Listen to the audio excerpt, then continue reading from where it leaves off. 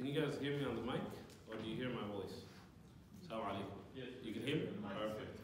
Okay, Bismillah ar-Rahman ar-Rahim, alhamdulillah, rabbil alameen, wassalatu wassalamu ala rasulillah sallallahu alayhi wa sallam. Alhamdulillah, we are on line 48. Alas. Bismillah. Read the Arabic first and then we do English. So just read 48 by itself. Yeah, same one.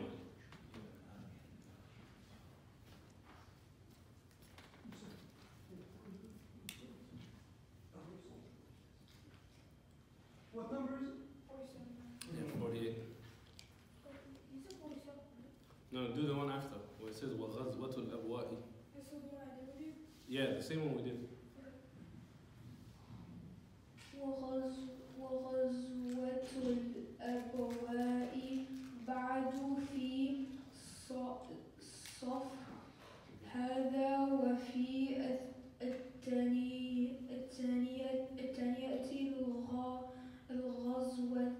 الغزوة الشتار. طيب, read English. The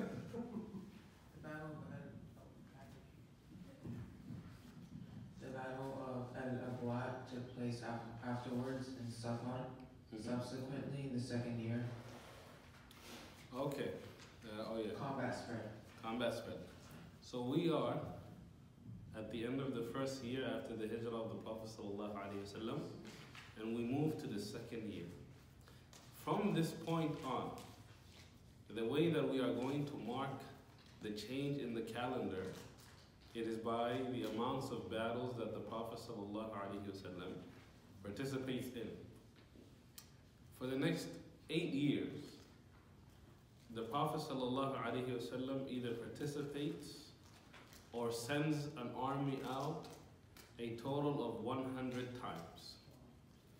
The ones that he himself is participating in is 27 times for the next 8 years.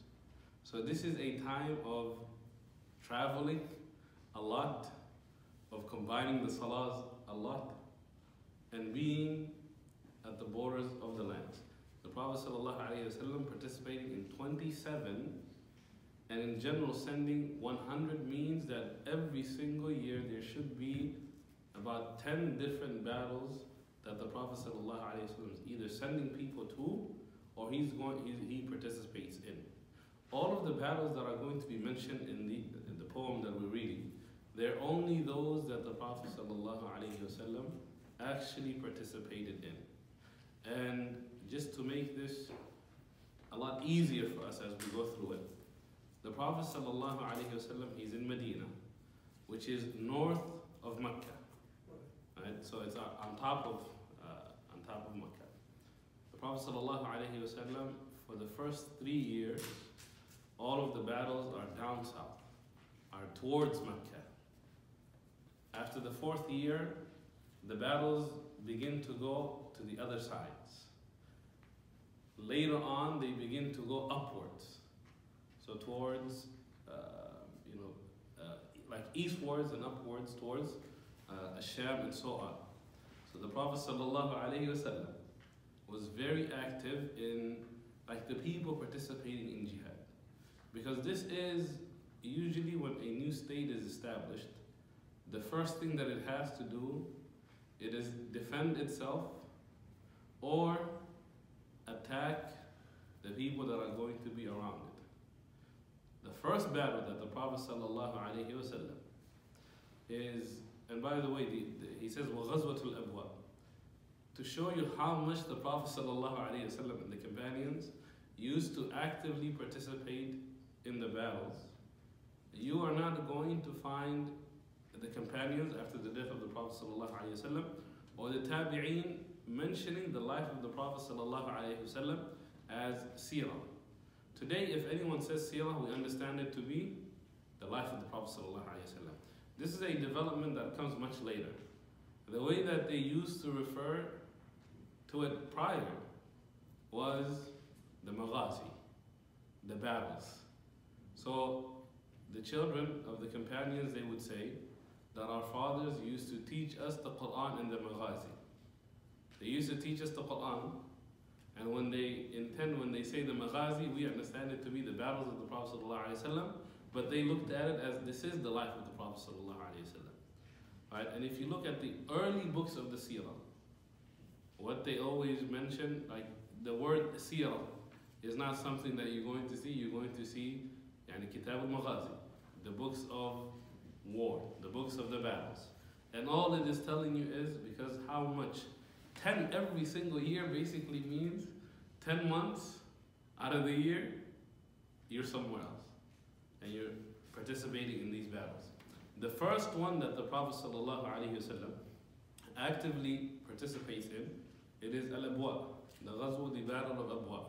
This is the second time that this name comes up here in this poem. Does anyone remember the first time it came? The Prophet's mother. She passes away in Abwa when the Prophet ﷺ is 6 years old.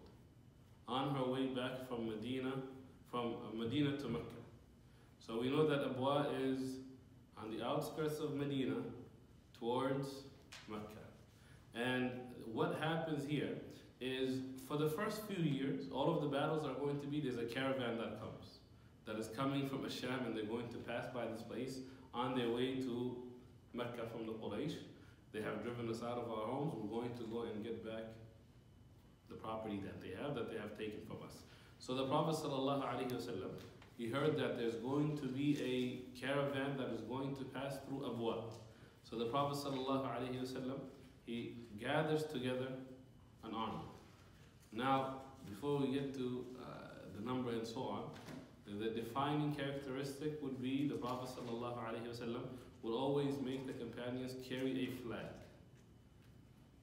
What flag the color is depends on what battles. Who carries it is really what the companions in the beginning used to concern themselves with.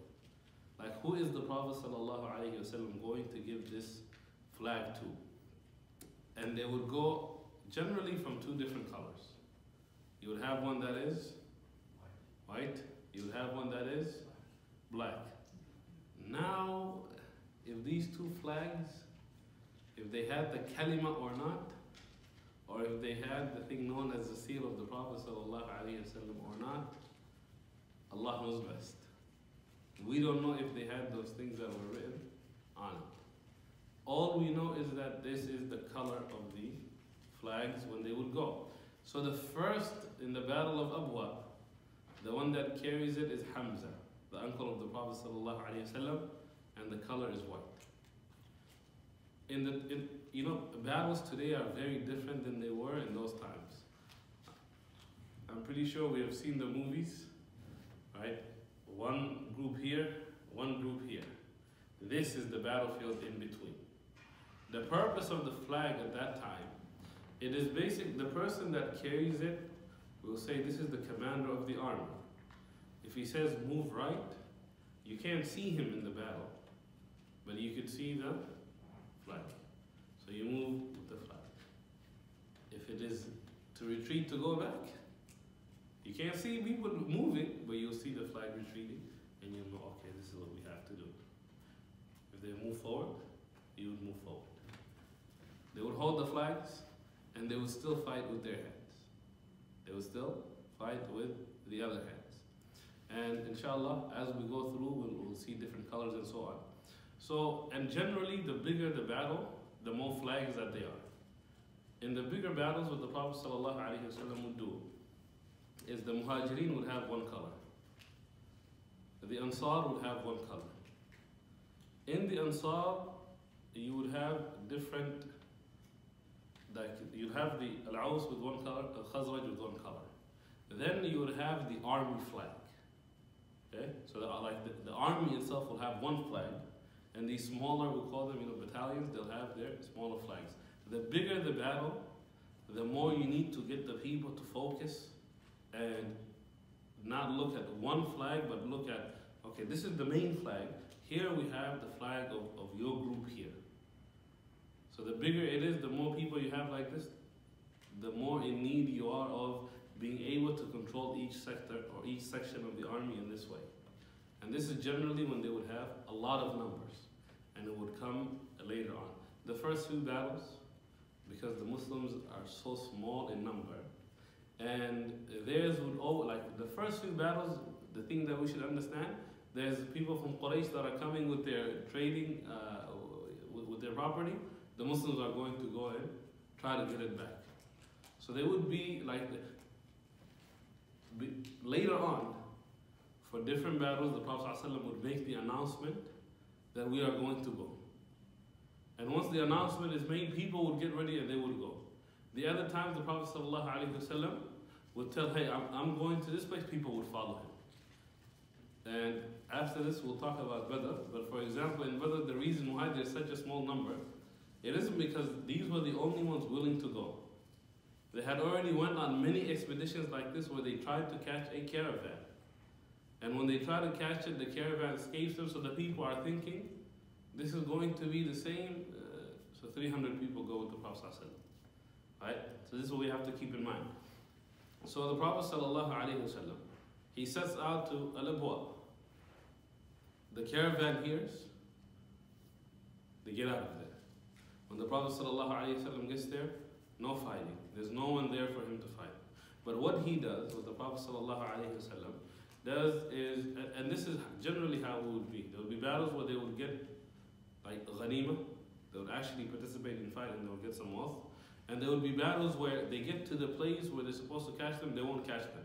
So instead, the Prophet ﷺ would enter into agreements with the tribes that are living there to say, hey, this is who we are, let us get a contract between each other. And the contract would simply have we'll call it 3 rules. The first one is, you don't fight us, we don't fight you. So we have this agreement, we don't fight one another. If somebody attacks you, we're not going to join them in attacking you. And you do the same for us. Right? This is what the Prophet ﷺ would do. So when he went to Abwa, there was the tribe of Banu Damra and Banu Bakr. The Prophet ﷺ gets into this agreement, he goes back to Medina. Any questions up to this point? And this is the only thing about Abwa. This is the battle. He goes there, nobody's there to fight, gets into the agreement with the leaders of these 2 different tribes. Halas, now we go back to Medina. Any questions? Like, read the next line.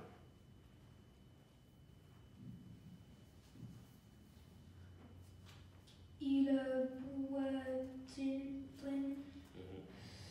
ثم بدر ووجب تحول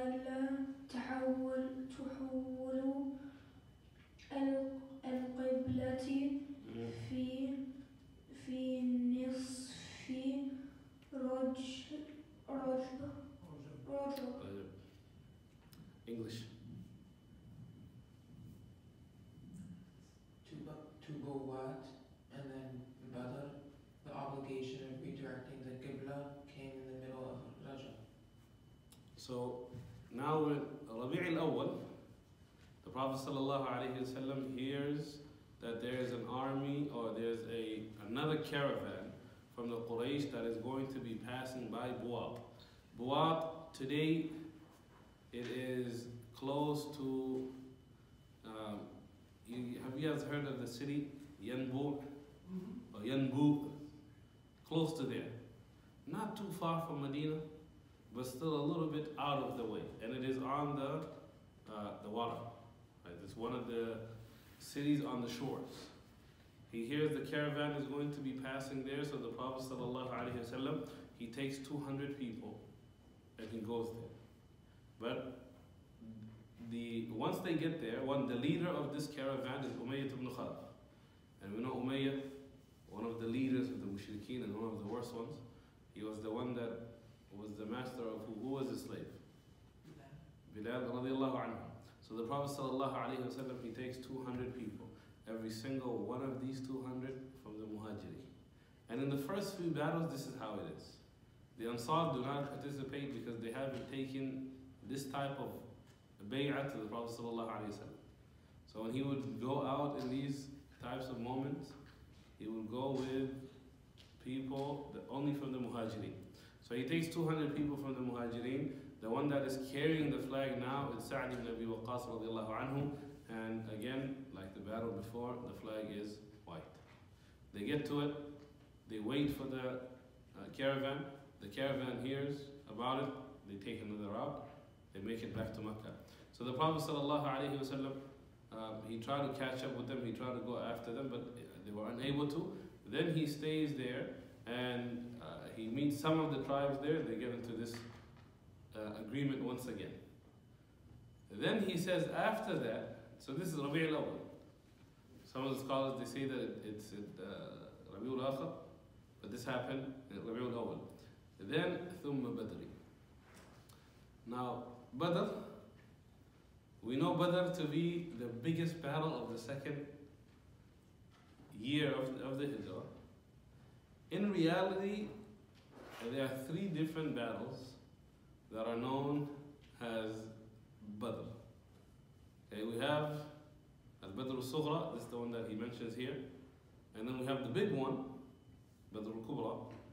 And then we have Badr al-Maw'id. So these are the 3 battles that take place at the wells of Badr. So this one that he mentions is not the one that we know.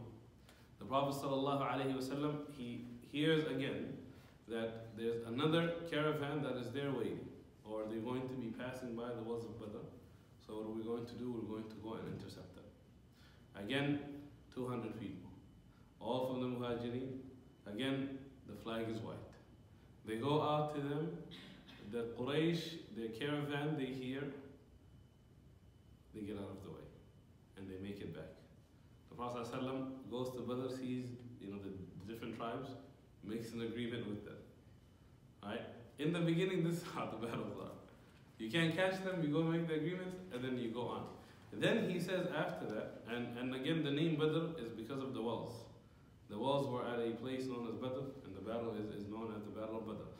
And then he says, right after this, the thing that happened, تحول القبلة في نصف رجب. In the month of Rajab, which is the 7th month, one of the Ashur al-Hurum, Allah subhanahu wa ta'ala changes the Qibla. The Qibla before this, for 18 months, 18 to 17 months, the Prophet sallallahu alayhi wasallam is praying towards Bayt al-Maqdis. Now the Qibla gets changed to Kaaba. The main reason, one, Bayt al-Maqdis has been the Qibla of the Anbiya before the Prophet sallallahu alayhi wasallam. Every single one of them, when they would pray Salah, their Qibla was towards Bayt al-Maqdis. The Prophet sallallahu alayhi wasallam, same thing. But then Allah subhanahu wa ta'ala, he tells us, قَدْ نَرَى تَقَلُّبَ فَلَنُوَلِّيَنَّكَ قِبْلَةً تَرْضَاهَا. The Prophet sallallahu alayhi wasallam, he wants to face the Kaaba. But he can't face it because Bayt al-Maqdis is the opposite direction. When he was in Mecca, he used to stand, like the Kaaba, he would put it in front of him and Bayt al-Maqdis in front of him. But once he went to Medina, he could no longer do this. So he could no longer face the Kaaba to pray. So when Allah subhanahu wa ta'ala, he's telling us, he sees like this weighing heavily on the Prophet sallallahu alayhi wa sallam, Allah says, we're going to change the Qibla to the one that pleases you. And the one that pleased the Prophet sallallahu alayhi wa sallam is the Kaaba. From there until Yawm al-Qiyamah, the Qibla of the Salah will be the Kaaba.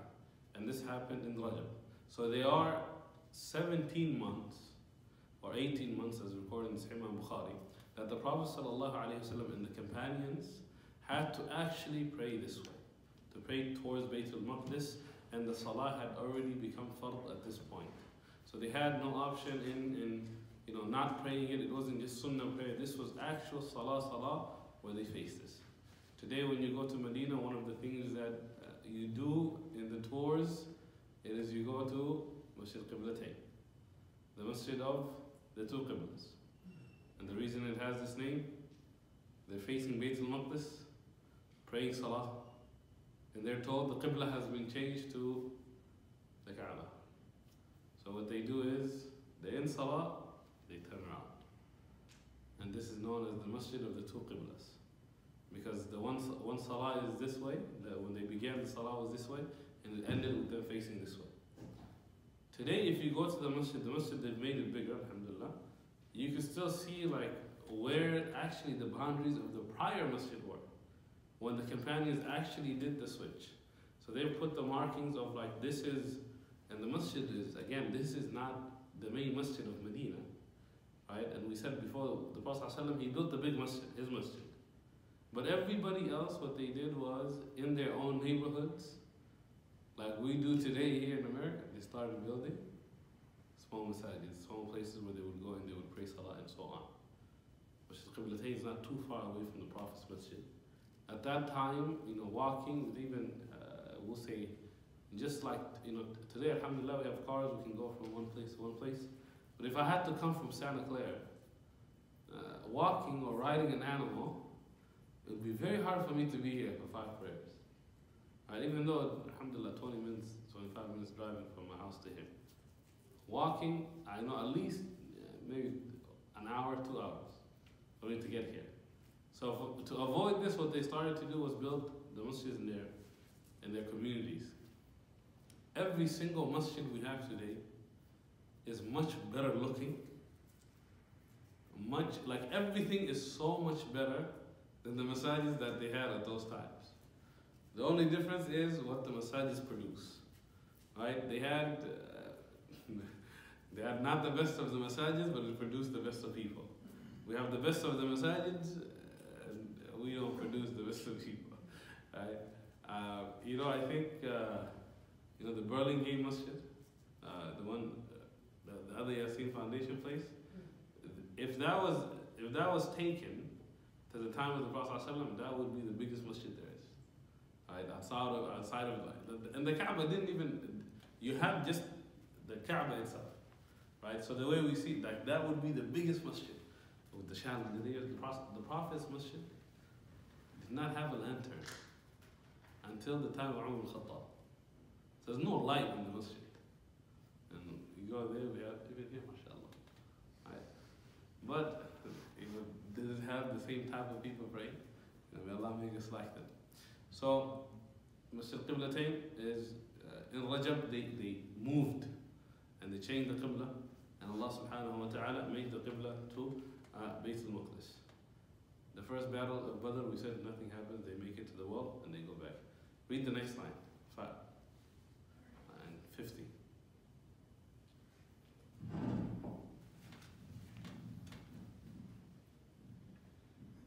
من بعد ذي عشير يا إخواني وفرد شهر الصوم في شعبان. Yeah, read the English. Fasting, following the Shade, O my brothers, fasting for a month was obligated in Sha'ban. So, from what the author is saying, he makes it seem to us as the Qibla changed. After the Qibla changed, the Prophet ﷺ participated in a battle known as Al-Ushayr, or Al-Ushayri. Reality is, this battle happens, or this we'll just say battle. This battle happens and then the Qibla is changed. Right, so this is a battle that happens in Jamad al-Thani, which is the month before Rajab. And the Qibla was changed in Rajab. But to the author, his opinion is that this happened after the changing of the Qibla. This battle, Abu Sufyan is leaving Mecca to go to Asham. On his way leaving, they find out. So they say, we're going to catch him on his way to Asham, and they go out to go and meet him. But just the same way the Prophet ﷺ is able to find out this caravan is coming, the caravan is able to find out the army is going to come after us. So they change course and they leave in a different way to get to Asham. It is this same caravan that is going to come back on its way that leads to the Battle of Badr that we know. So this is the going from Mecca, having to pass Medina to go to Asham, and then from leaving Asham, having to pass Medina to go to Mecca. This is when the Prophet ﷺ is going to leave to catch them. So this is the first attempt on the caravan of Abu Sufyan. And generally each, the leaders of Quraysh and their business people, each of them, they would have their schedule of when to go. Right? They would say like, for example, they wouldn't go every year. So this year, I would go. I would make it to Bayt al-Maqdis or Sham. I would sell all of my things. Then I would buy new things. And I would leave Asham to go back to Mecca. For this year, I'm selling all of these things that I have bought. While I'm waiting here and I'm selling my things, during the summer there's going to be caravans that come from Yemen because of all of the things that they have bought from India that they've come in to Yemen, and they're going to come to Mecca. When they get to Mecca, the things that I have sold already, now I'm going to use that wealth to buy what these people are bringing. And then I'm going to take that along with the things from Mecca, and I'm going to go to Asham in the winter to go and sell. So there will be a year where you're not traveling. So this is the year in which Abu Sufyan is traveling. The first attempt, he's able to avoid the Muslims, and the Prophet ﷺ, he avoids them, but the next time he's going to be caught. So he goes to this an area known as Al-Arjuzatu, and the Prophet ﷺ, he stayed there with the tribe of Banu Mudlij, or Mudlij. And he stayed there for close to 10 days, waiting for this caravan, and then also making the agreement between him, and again, the same one that, this is actually a tribe that is a subset of Banu Damura that we mentioned earlier. The first people that the Prophet ﷺ entered into an agreement with. So they enter into the agreement, we're not going to fight the Muslims are not going to fight us, and we're not going to help one another if our enemies attack us. Then the Prophet ﷺ goes back to Medina. This is Rajab, we said Allah changes the Qibla. After Rajab, what is the month? Sha'ban. In Sha'ban, he says, وَفَرْضُ شَهْرُ الصَّوْمِ فِي شَعْبَانِ.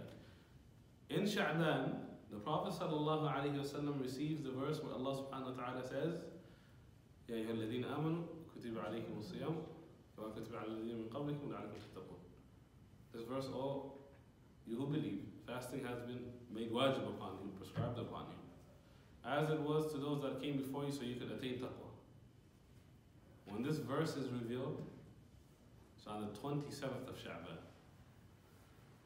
3 days for them to prepare to start fasting. 17 days later, the Battle of Badr. So this is how it goes. And when Ramadan was first revealed to the Prophet ﷺ, it was fard, but if you did not want to fast, you would pay a fidya for the day that you did not fast. So you had the choice of fasting or not fasting and paying the fidya. Then after that, Allah subhanahu wa ta'ala, he reveals شهر رمضان الذي أنزل فيه القرآن, to the part where it says فَمَنْ شَهِدَ مِنْكُمُ الشَّهْرَ فَلْيَصُمْ. This, no more options. You catch Ramadan, you have to fast. No more giving fidya for it. Right? As soon as the month comes and you witness the month, you have to fast. Now there are some exceptions that is made for this verse. فَمَنْ شَهِدَ مِنْكُمُ الشَّهْرَ فَلْيَصُمْ. Let's say someone that's unable to do it, or someone that breaks it, what do they do, and so on. Now the fidya that you used to have the option of giving instead of the fasting becomes the kafara for the fasting itself. So the companions, one thing that we'll realize in Medina, the ahkam are coming to them. And we think that they had a lot of time to prepare for the stuff, right? For these things to really be coming. But once they got to Medina, majority of the wahi that is coming to the Prophet ﷺ is do this and don't do this. The time of building them in their iman and who Allah subhanahu wa ta'ala is, and the stories of the previous nations, that time is almost come to an end. All you hear in Medina is things you have to do. And because you're in an Islamic state now, you actually have to do these things. So they're told fasting, 3 days later, Ramadan is here, we have to actually start fasting. and so on. Right. Any questions up to here? Should we read one line, or should we? Does anyone need to make wudu? Okay. We'll go one line, and then at 55 we'll start to make it. Bismillah. Read the next line.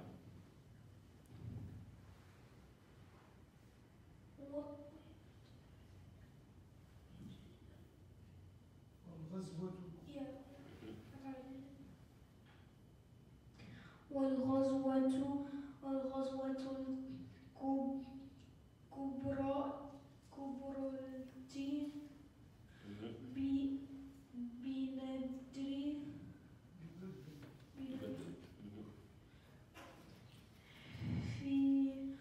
في الصوم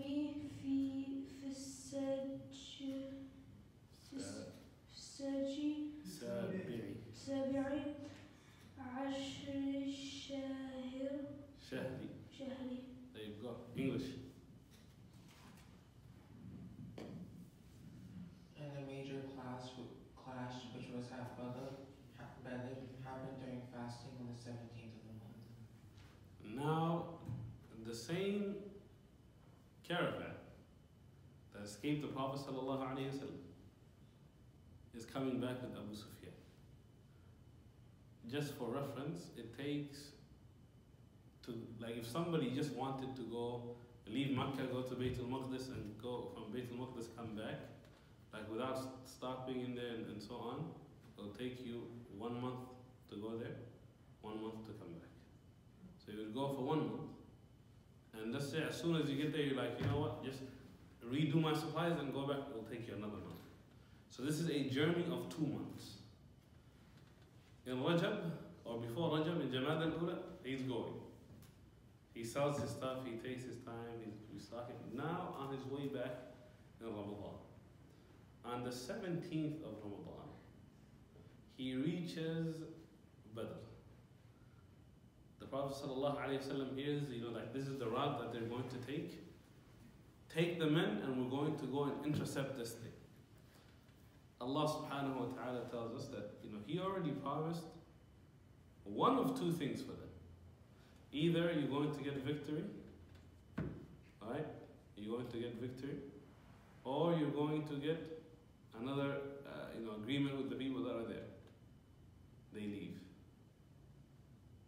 300, we'll say 310, from 10 to 20, the odd numbers. One of those. So 3, 11, 3, 13, 15, 17, 19. Okay? This is the amount of people that are with the Prophet ﷺ. When they leave to go and catch Abu Sufyan sends a letter to Quraysh saying that they're coming after us. At this time, the Quraysh are not tired of all of their caravans having to switch routes, having to be cautious of what's happening. And they decide we have to go after them, and they get an army of how many people? 3,000. Not 3,000, 1,000. 1,000 people. Out of this 1,000, they had 200 horses. The Prophet's army on the other side, they have 2 horses. Okay? So this is, in every type of way, they're outnumbered. The Prophet ﷺ, as he's going to Badr, he gets notified that now the army is coming out. He offers the companions a choice here. He said, do we abandon this and go back to Medina, or do we go? When this option was presented to the companions, the first few companions that stood up were the Muhajirin. And they said to the Prophet ﷺ, wherever you go, we're going to go. The Prophet ﷺ continues to ask, should we go back or should we go forward? Then one of the Ansar, he stands up and he said, it is as if you want us to answer. You want us to tell you what we want to do. And the Prophet ﷺ, he said yes. And they said to the Prophet ﷺ, if you were to take us to the water and you went into the water, we would follow you into it. Wherever you want for us to go, we're going to go. So he gets this bay'ah from them. Allah subhanahu wa ta'ala, he says, وَإِذْ يَعِدُكُمُ اللَّهُ إِحْدَى الطَّائِفَتَيْنِ أَنَّهَا لَكُمْ. Now they're being told, either you're going to get victory or you're going to become a shaheed. This is all that's going to happen. This is the two options that you have. You get Jannah or you get the ghanima of this world, and Allah subhanahu wa ta'ala is going to be pleased with you. 310 odd, they go to Badr. The Muslims are able to reach it before the mushrikeen. And we said Badr had wells. The Prophet ﷺ says, let's wait at the beginning of the wells. Then some of the companions say, you know, it's better if we go to the front of the well. Where we're standing, let's go all the way to the thing and make the army meet us with the wells are behind us. Because if they get thirsty in battle, they won't have access to the well. We are the ones that are going to have access to it. So they go to the end and they wait for this massive army to get there. The army gets there. The Prophet ﷺ, they spend, before the fighting, there's a night. They sleep and they're going to fight the next day. The Prophet ﷺ prays Qiyam al-Layl the entire night. Ali ibn Abi Talib, he says, everybody was sleeping on the night of Badr except for the Prophet ﷺ. He's praying Qiyam al-Layl. On top of this, he made, during the day before the proceedings of the battle, he was making so much dua and raising his hand so high to the point where the covering of his shoulders begin to fall off. And Abu Bakr as-Siddiq radiallahu anhu, he sees him in this way, comes and he lifts it up and he says, Allah is going to fulfill his promise. Allah will fulfill your promise. And the dua that the Prophet ﷺ is making is, oh Allah, if this small group of believers are defeated today, there's nobody that's going to worship you on this land. No one is going to worship you in this dunya. If this small group are defeated, no one is going to be there to be able to carry this message forward. And then he kept making dua to Allah subhanahu wa ta'ala. Allah subhanahu wa ta'ala, after that, the support comes in the way of the malaika. So the way that the Prophet sallallahu alaihi wasallam knew that the number was 8,000 was that he saw a young boy from the Quraysh, and he asked them, how much camel or how many camels do you slaughter on their way coming? And they told him, and the boy tells him, sometimes 10, sometimes 9. Right, every day that we've been on this journey from Mecca to get to Badr, at one point we slaughter 9, at the other we slaughter 10. From this they understood that a camel would feed how many people? Generally 10. Right, one camel you slaughter, not like 10 or 100 people would be able to eat from this one camel. The days 9 are slaughtered, you have about 900 people that will be able to eat from it. So from this, the Prophet ﷺ puts the number from 900 to 1,000. And this was the army of the Quraysh. The closest number is somewhere in between these two. We like to round it up and just say 1,000. But if we wanted to say how much was it actually, we would go between 950 to 960. Based on how many animals, how many camels they slaughtered to feed the people that are in the army. We don't eat meat like this anymore. Right? We don't have to go and say, this is how big my family is. I have to slaughter this amount of goat or this camel. So we don't know how they used to do this. It's hard for us to imagine. So when they get to the battlefield, the Prophet ﷺ, he divides the army into 3 groups. You have the Muhajirin, the Aus and the Khazraj, the 2 tribes of the Ansar. Each one of them is going to be carrying a flag. Then there's going to be the general flag of the army. The general flag of the army, what color? Black or white? What has it been so far before? White. So in this one too, white is the general one. And the one that is carrying it is Mus'ab ibn Umayr radiallahu anhu. The one for the Muhajirin, black. The one for the Al-Aus al-Khazraj, black. Sa'ad ibn Mu'adh radiallahu anhu is carrying the one for the Ansar, and it is black. Ali ibn Abi Talib is carrying the one for the Muhajirin, and it is black. If it has the writing, we don't know. The battle begins with the tradition of sending 3 people forward from each side. So you have, like we said earlier, you had the 2 sides like this facing one another. The middle would be the battlefield. So first, you have to send 3 people. They're going to fight one another.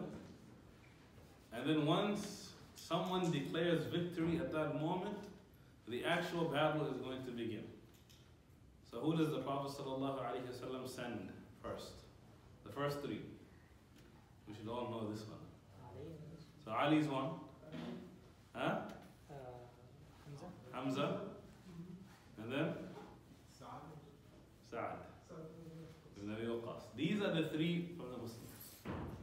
The Quraysh, they sent the family of Ibn Rabi'ah. All 3 of them. The father and 2 children. The entire family gets killed.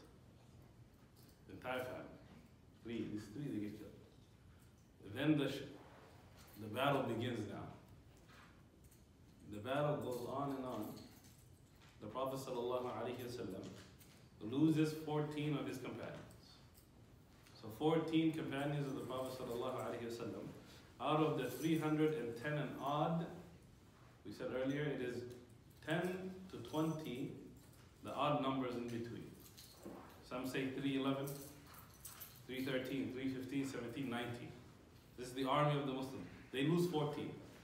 On the other side, they lose 70. 70 of the mushrikeen, they die in this battle. 70 of them are taken as war prisoners. And the battle ends this way. The last thing that is said to the Muslims while the people, the Quraysh, are leaving and they're retreating, it is that we are going to meet at this time again next year. And we said Badr happened 3 times. A battle that has the name Badr happened 3 times. The first one we said was when the caravan was going. The second one was when the caravan is coming from Asham, the one that we're talking about now. A year from now, there's supposed to be another battle that will take place and will be known as the Battle of Badr. Like, this is what we have for this line. What happened to my readers? They're here. They're still here? Yeah. Okay, 52. Let's read 52. Oh, he's right there, I see. You're blocking him. They read 52, inshallah.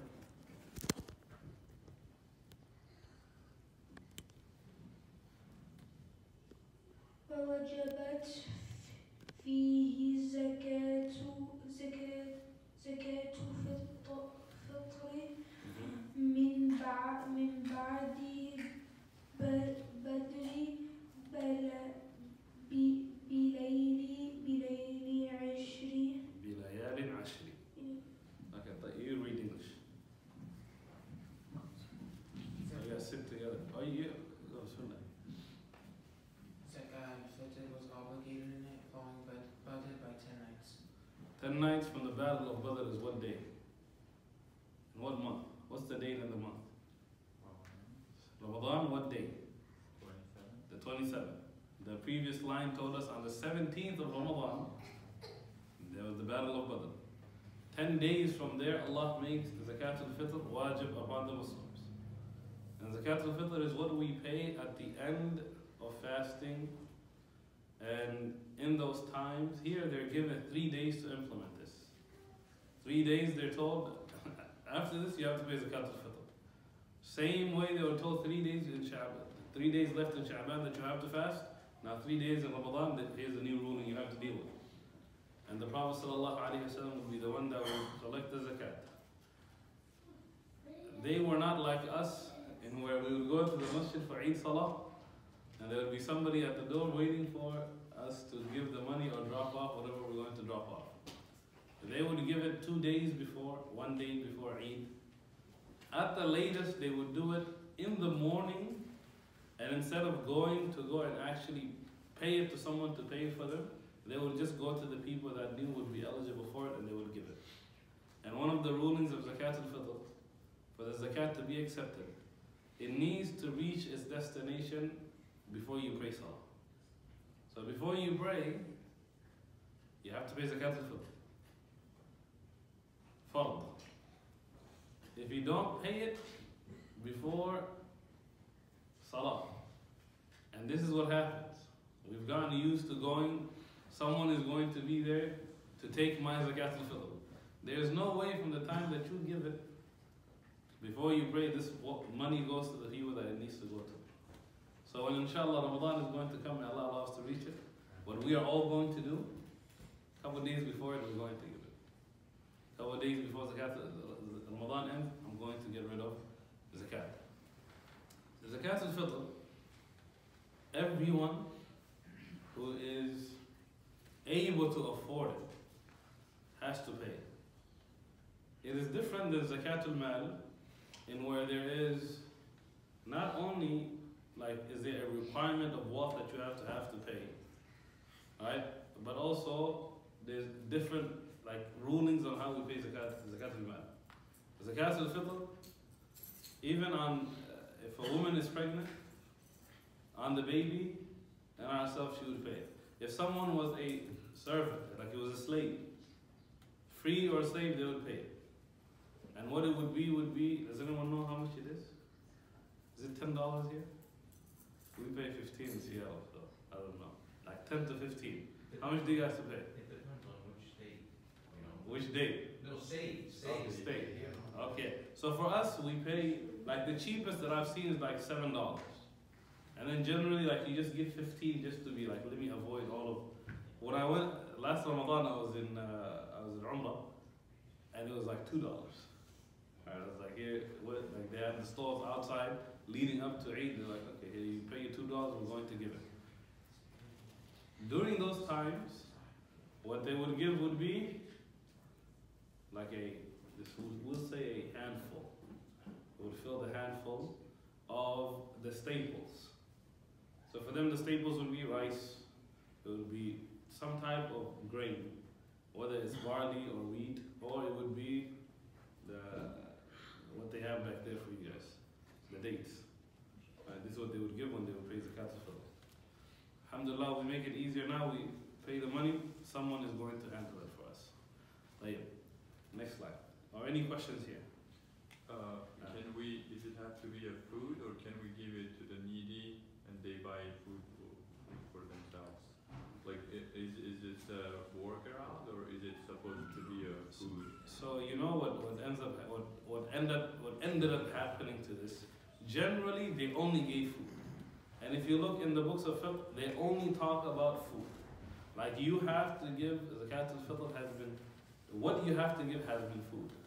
What ended up happening is we moved to this country, and when we moved to this country, what ended up happening, especially in the beginning, right? One of the interesting things about our journey in America is that our fiqh is based not on the condition we find ourselves in now, but the condition the first few Muslims that came here, they were students, they were the ones that were sending questions back and getting the fatwa. And when they sent the questions back, what we failed to realize is they asked for the time that they were in. So one of the things when it came to zakat, their questions would be, there's no other Muslims in this entire place. I'm the only one here. How do I pay my zakat al-fitr? I don't know who to give it to. Or there is maybe 10 of us. Or even let's say there's like 30 of us. But we're all students. None of us are actually in need of being able to take this. So at that time, the scholars, they looked at this situation, they said, okay, how do you go away from, how do we fix this, give a solution to this? Then the idea of sending the money where it came, sending the money to the Muslim lands. Send the money back to your family will give it to someone that is in need. We just decided this is what we are going to keep doing. Now, the Muslims have grown. And they have grown to the point where there's a lot of need here.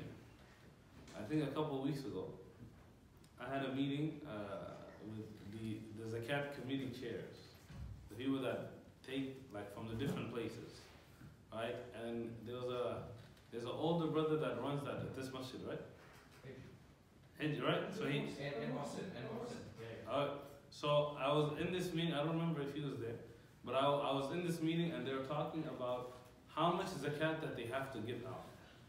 And the number that you hear, you would think in this place, like this is not something that you hear. Like one of the examples, at the MCA, every month there's over 200,000 that goes out from zakat to the people that are here. That means there are people that could use, when zakat al-fitr time comes, there's people that are in need of these foods that were supposed to be given out, or this wealth that we are supposed to be given out. Right? And then the brothers from here, like, there's so many people that come and ask for zakat that there's a cap on how much an individual can get because we can't fulfill the needs of everybody.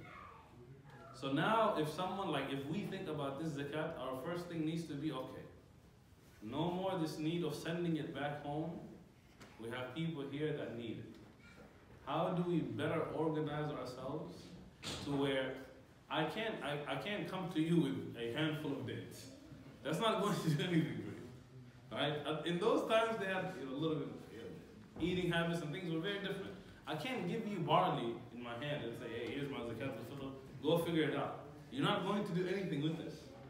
So what we would need is, we need, you know how we have the relief organizations that take the money and send it away? We need them to collect this zakat for us a couple days before, and they just have the food drives where you could come and you could pick it up. One of the masjids in Seattle, what they would do, a week before they would start gathering the money from the zakat al-fitr, and they would go and they would buy the bags of rice. Even though someone is like, technically you're supposed to give them like this handful, because people are given, they would buy a bunch of rice bags and tell the people, come on these days, pick up the zakat al-fitr. So we don't, to answer his question, we shouldn't give money to somebody. One is very small, but we give money to someone that is eventually going to give them the food, is eventually going to take this money, use it to buy the food and give it to the people in a manner that is like will actually benefit them here. So whether it's dates, whether it is rice, whether it is a flour, buying the things which I think like we'd be able to do and give it. Could we pay money or food to the non-Muslim? Is that mandatory to pay to the Muslim only? So zakat, it is mandatory for it to only be to Muslims. Sadaqah you can give to the others. Sadaqah you can give to everybody. The zakat, whether it's fitr or zakat al-mal, has to be for the Muslims. And it serves a purpose. Right? Zakat al-fitr, the main reason for it, like, we know Eid. Eid, it's not just the time that we pray salah and then we go back to our lives, right? Eid is, this is the day of our celebration. In those times when you would give people the food, it would be on this happiest of days for the Muslims. Even me, the one that is unable to provide for myself, I have something to be joyful with. If someone is going to come to my house and give me the greetings of Eid and congratulate me on this, here's some date that I got. He doesn't know I got it from the zakat, but I can now give it to him. And I'm happy, I'm dignified, and he's also satisfied. Right? So this was like the purpose of actually like both Eids. In this Eid, zakat, we give food. The other Eid that comes, we have to slaughter the meat. Right? When you slaughter the meat, how is it supposed to be divided? Does anyone know how the meat is supposed to be divided? 7. 1/3, 1/3, 1/3, so 3/3. Where does one go? Like to your family. So you keep 1/3 of this meat. 1/3 gift. So 1/3 needy, 1/3 for gifts.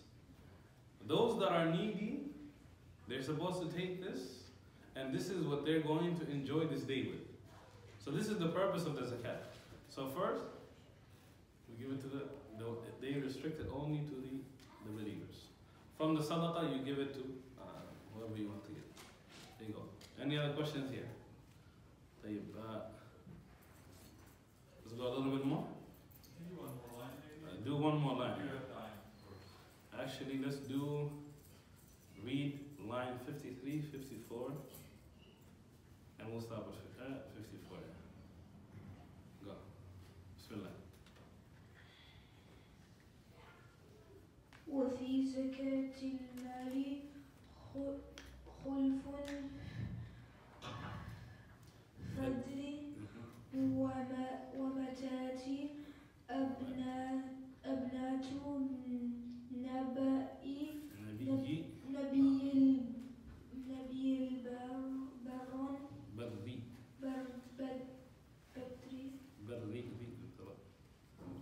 keep it next line.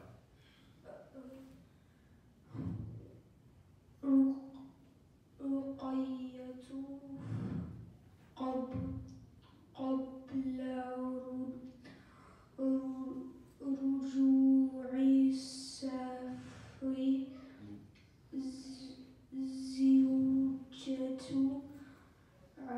زوجة عثمان.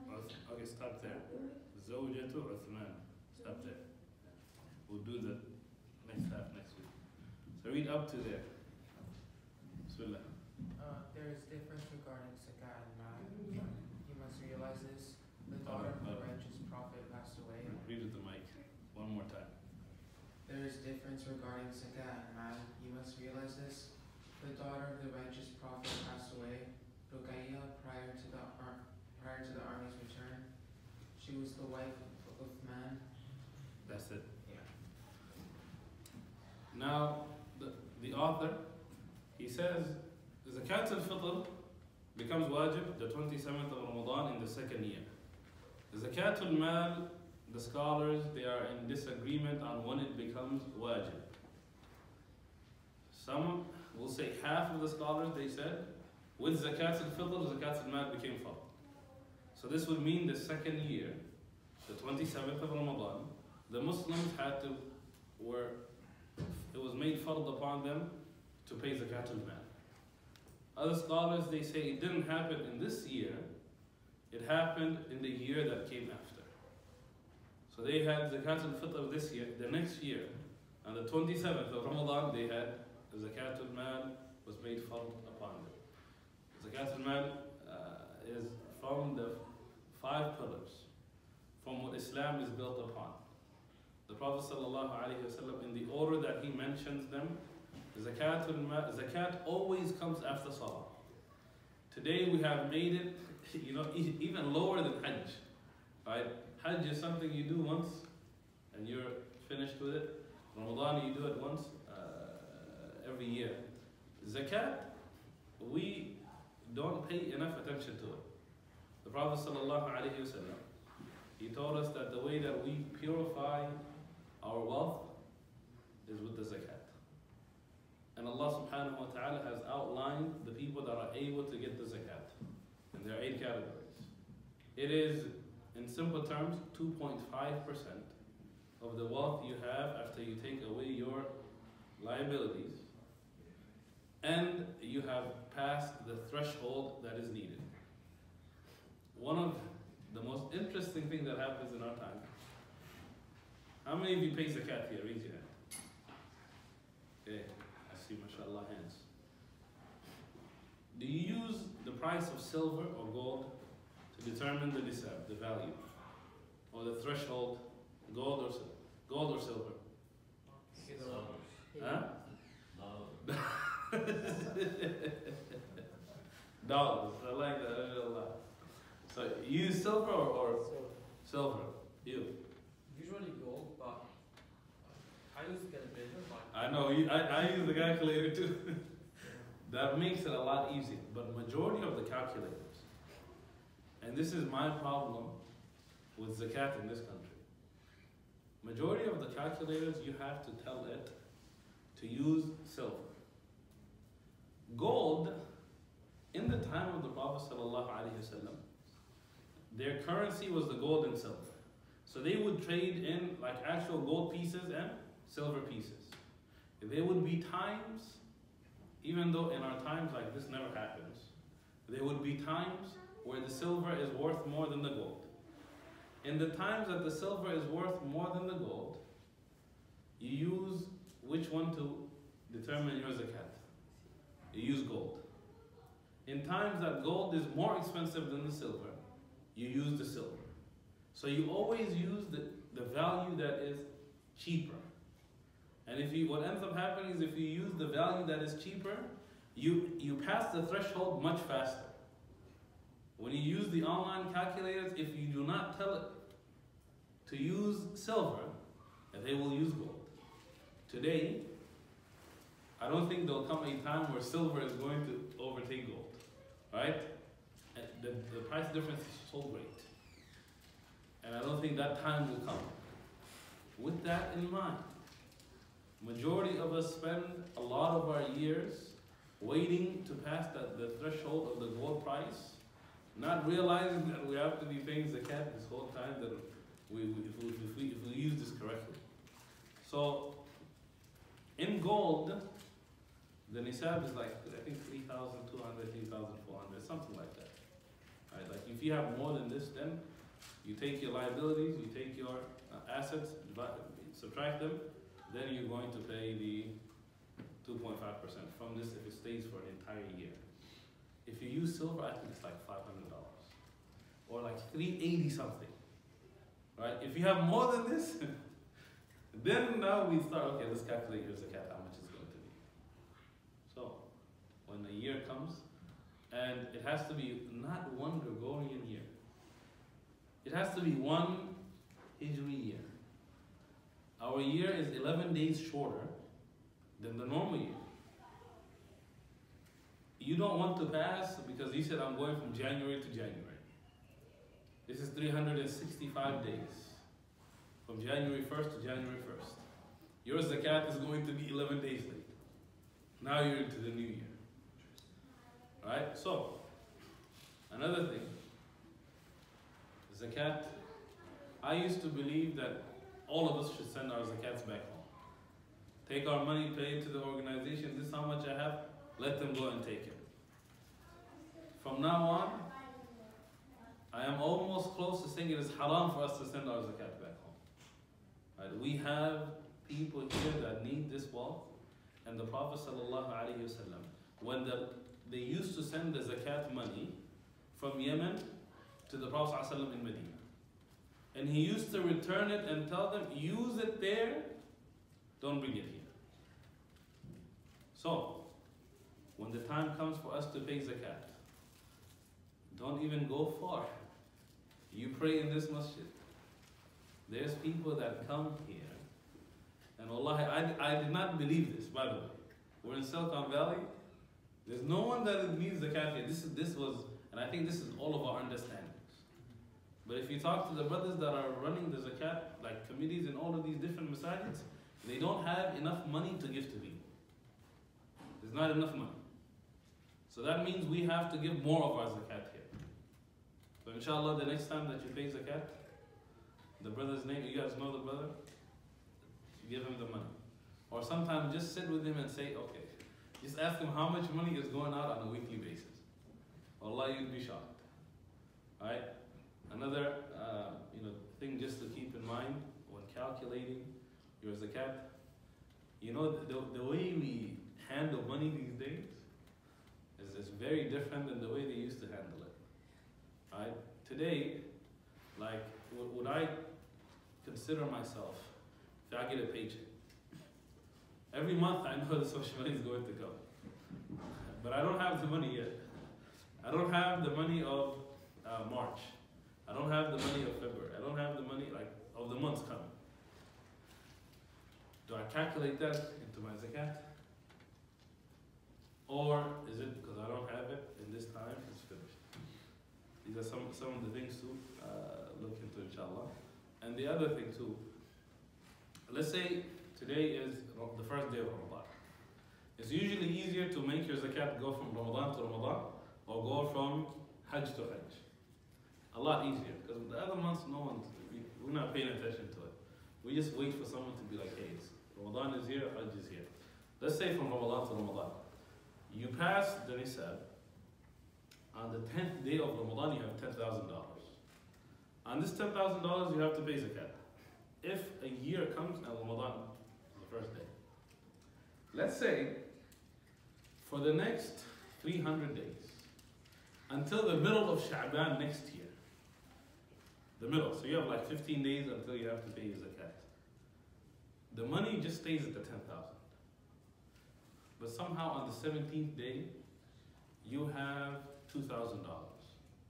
And this is $2,000 that you keep until that time comes Ramadan first. Do you pay 2.5% of this 2,000 or that 10,000 that you held for that long? Of the 2,000. So the 2,000, now let's say, instead of you losing money, Ramadan is 2 days away. You have 10,000, you've kept this, the whole year has been there. Whether it goes up and down, doesn't matter. Just the day you started and the day you finish. Let's say you get on the last day, Allah blesses you, you get a nice bonus, now you have $30 million. There's $30 million only in your bank account 1 day prior to you having to pay zakat. Where do you spend the 2.5% from? The money you had the year or the money at the end? No, the year. This year, the year at the end. So now your zakat went from being maybe $100 from the 2,000 all the way to however millions it is, or however hundreds of thousands that you're going to have to pay. So what you began with is higher than the nisab. Whether it goes up and down, doesn't matter. You look from the beginning date to the end date, what do I have? This is what I have to pay zakat. Things to keep in mind, inshallah. And then it says, the next line talks about something we'll do next week, bismillah. You have a question? Yes, if we take in consideration the economic fluctuations like inflation, how you determine that threshold or the 2.5? Is it still? So the 2.5 is still there. Yeah. So the 2.5, the way that we get it, we've converted into 2.5. But the Prophet ﷺ, he gave like specific amounts of how much they had to give from the things they would have to give zakat. So because they had to give like zakat from a certain amount of things, calculations led us to that this is 2.5 of the wealth. Right? For example, the Prophet ﷺ, he said, فِيمَا سَقَتِ السَّمَاءُ, from the things that the water, the rain makes it, like gives the water to it for the plant to grow. You have to give a tenth. You have to give a tenth of everything that grows from the ground. So your trees and things like that. Al-Ushur, yeah. So 1/10. You have to give this tenth. Then the Prophet ﷺ, he says in the hadith, anything that is less than khamsa awsaq, you give. There's nothing you give, but if it's more than khamsa, you give one. Right, from an awsaq, I think, let me see if I remember the grams. If you were to take that value of, let's say, awsaq is like, you know, the things you would put on top of the camel. If you packed of dates, let's say, you packed the dates into a bag, what a camel would be able to carry. Right, that would be, if you had 5 of those, one, like more than 5, one of them you'd have to give it. If you had cattle, if you had animals, you'd have more than 5, one of them you'd have to give. And the more the number goes up, the more the amount that you have to give goes up. So the scholars later, they did the value of those to what it would be at that time to buy it. And they said the amount of zakat is 2.5%. So today we have that, easier for us to say 2.5% now. So I was a little bit confused about when it comes to zakah, like, because I know it has to, like you said, murur am. So you start with 10,000 and then let's say 3 months later drop down to, let's say, 2,000, maybe even zero. Zero, yeah. So do you still start counting from the first day of Ramadan, which it was 10,000, Yeah. or do you start counting from? So if it goes to zero, you stop your counting. And then you Yeah. count again? Count again from here. But if it goes to 1, not 0, 1, you keep on the counting. You keep from the first day? From the first day. Like whatever, like let's say that the nisab is 3,500. Easy math for us to do. So if you have less than 3,500, like your total assets after you take away the liabilities is less than 35. You don't have to worry about zakat. Let's say you've passed in the amount that you have from this 3,500. Now you're someone that has 10,000. This 10,000, you passed the nisab. Today, the day you passed it, you have to start counting. So today, you get the bonus, you get the 7,000, you have this 10,000 with you. From this day, you begin counting. I have to pay zakat if this wealth is here for a year. Now, it doesn't matter if you drop below the nisab or if you go way above it. 1 year from that day that you passed it, and there's like an amount that you have to pay zakat on, from there you begin counting. Once the money goes all the way, the time stops. But if it goes to just like $1, you have to keep going.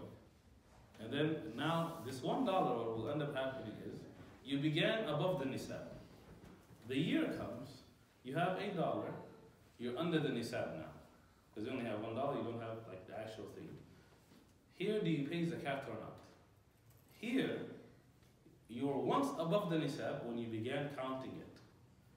Now when this time comes, you pay 2.5% of this, even lower than the nisab that you had. So you have $1, 2.5%. No one's got to just put the whole dollar away. Give the whole dollar. But if it goes up, a lot easier for us to deal with. Back to the last point when you said like if it's, let's say, the last day of the year. Yeah. And you got like, let's say, $20 million. Yep. That's 20 put million. that aside. That's not Yeah. because it didn't have the. Yeah, it didn't go out of it. No, so that if you get that 20 on the last day, on Shaybah, we'll say 31st, even though our months don't go to 31st. Shaybah 31st, you get it, and this the Maghrib time comes. Now you have to pay on that 20 million on zakat. Really? Yeah. You have to pay what? So the wealth, like let's say Last day of the year. last day of the year. This is the last day of the year ending, and you get $20 million. You had 10,000 before. Now you have this much. The zakat is not on the 10,000 that spent a whole year. The zakat is on this money that you have at the end of your counting year. So the last day, the 31st of Shaybah is here. Ramadan 1st is your zakat day. Ramadan 1st, if Maghrib time comes on the 31st of Shaybah, khalas. You are going to make a lot of people happy in the masjid. But the zakat money you have to pay. So that means the more you get in the end. Yeah, the more you count get. towards Yeah. the zakat. Yeah. The only way you don't count it is if you have no money. And now you get this 20 million and it hasn't went for a year. But as soon as you pass the threshold, that day you begin to count it. I think maybe I misunderstood because what I've told is like the amount that you have for A year. So Yeah. the $20 million It's not a year. is not a year. Yeah. So the amount that's over the nisab for a year, at the end, that's what you pay it on. Oh, I see. Okay. Right? So that 20 million at the end of the year, you got it on the last day. It's over. Khalas, now you have to pay. Yeah. Right? So this is why, inshallah, let's get rid. I wish that we could reach a point here to where nobody comes to us in America to ask us for zakat. Right? And then we say, okay, let's go back to sending our monies back home. Inshallah. Right? That's eventually where we want to get to. But for now, you guys do a drive, inshallah. Zakat comes, hey, forget the organizations that are going, and again, give them your sadaqah. I'm not saying that we need to, I'm not telling you not to send your money back home. Okay, don't send your sadaqah as much as you want to get back home, but inshallah, zakat, look for it here. I just want to make sure that you mentioned that zakat al-mal should go only for Muslims. Yes, someone asked earlier. So, what if the organizations give the zakat for non-Muslims? What's the situation? Inshallah, so I think I wouldn't give my money to that people. Just to make it very simple, I wouldn't give. Like if I know they're giving it to non-Muslims, I would give your sadaqah to them. But zakat al-mal, like it is very restricted on who you can give it to. Sadaqah, it's for free. Like today we could walk out, see somebody, we give them sadaqah. They come to our masjid, they need some help, we'll give them sadaqah. But zakat, it's again, this is, like we have to take it very seriously. We don't get out of the parameters that Allah subhanahu wa ta'ala said on who can get it. Like, we'll stop here inshallah, or do you have more questions? I'll see you all next week.